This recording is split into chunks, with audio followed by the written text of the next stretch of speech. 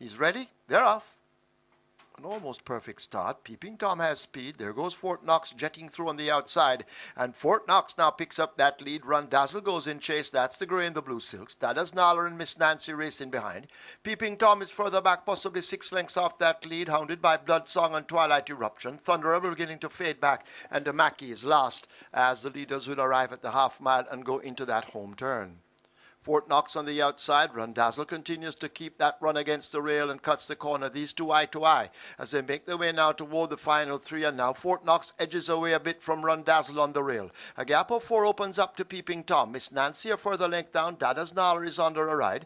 Twilight Eruption racing on their heels. Blood Song racing further back in the gap to Mackie, and the Thunderable last as Fort Knox is into the lane, a quarter of a mile to run, and it is Fort Knox, the rider, changing his hold and now calling for the stick in the right hand. They've opened up some 4 or more lengths. Run Dazzle the Grey continues the chase. Peeping Tom is further back over against the rail, overtaken by Dada's Nala now, who comes hunting late, but it is Fort Knox out in front inside the final 16th. Fort Knox driven out by Kierman McGregor. Dada's Nala beginning to make inroads into the lead, but the wire's here, and Fort Knox wins by almost 3 over Dada's Nala, Run Dazzle and Blood Song in a photo in behind.